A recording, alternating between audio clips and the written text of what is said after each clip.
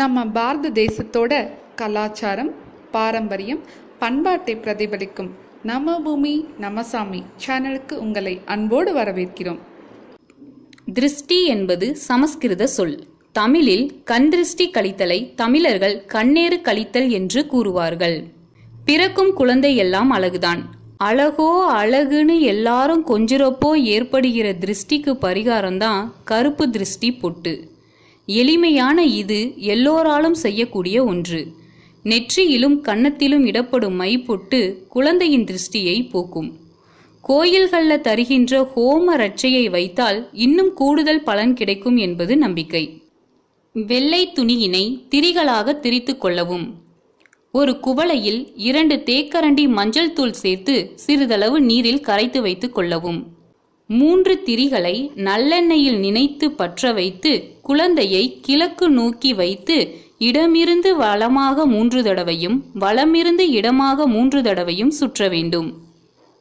சுற்றிய திரிகளை அவை எரியும் போதே மஞ்சள் நீரில் சத்தம் வருமாறு போடவும். குவளையில் வரும் புகையினை குழந்தையின் மேல் படுமாறு வைத்து குழந்தையின் தலையை 3 முறை சுற்றிவிட்டு அதனை வீட்டின் வாசலில் ஊற்றிவிடவும். சூடம், முட்டை போன்றவற்றையும் இடமிருந்து வலமாகவும் வலமிருந்து இடமாகவும் 3 முறை சுற்றி முட்டையை முச்சந்திகள் கூடும் இடத்தில் போட்டு உடைக்கவும். சூடமாக இருப்பின் அதனை முச்சந்திகள் கூடும் இடத்தில் ஏற்றி வைக்க வேண்டும். ஏனெனில் இவைகளுக்கு எதிர்மறை ஆற்றல்களையும் கண்ணேறுகளையும் அளிக்கின்ற ஆற்றல் உடையது. வாலிப திருஷ்டி. ஒரு கைப்பிடி உப்பை எடுத்து கையை நல்லா மூடிக்கிட்டு இளைஞனையோ வாலிப பெண்ணையோ கிழக்கு நோக்கி இருத்தி இடமிருந்து வலமா 3 தடவையும் வலமிருந்து இடமா 3 தடவையும் சுத்தி அந்த உப்பை தண்ணீரில போட்டுடுங்க. தண்ணியில உப்பு கரையிற மாதிரி திருஷ்டி எல்லாம் கரைஞ்சு போயிடும்.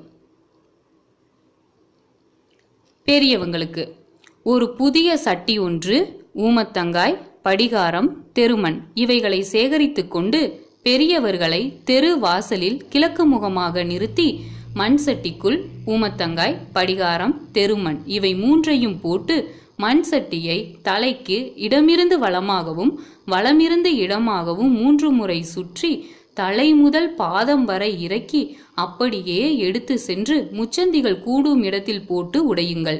கையோடு ஒரு துடப்பம் எடுத்து சென்று ஓரமாக பெருக்கி தள்ளுங்கள். இதனால் யாருக்கும் பாதிப்பு ஏற்படாமல் போகும். பின்னர் வீடு திரும்பி கை கால் கழுவி தலையில் சிறிது தண்ணீர் தெளித்து கொண்டு வீட்டுக்குள் நுழையவும். பிள்ளையையும் அவ்வாறே செய்து உள்ளே அழைத்து செல்லவும். மாதம் ஒரு முறை 3 கண் கொட்டாங்கச்சி எடுத்து அதை அடுப்பில் பற்ற வைத்து ஒரு தட்டில் வைத்து சுற்றி தெருவில் ஓரமாக போடலாம்.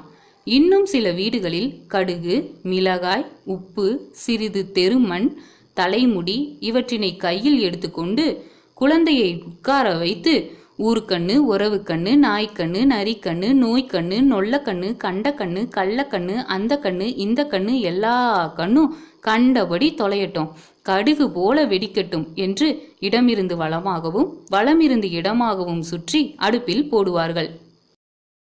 மேலும் தகவலுக்கு எங்க சேனலை மறக்காம சப்ஸ்கிரைப் பண்ணுங்க. நன்றி.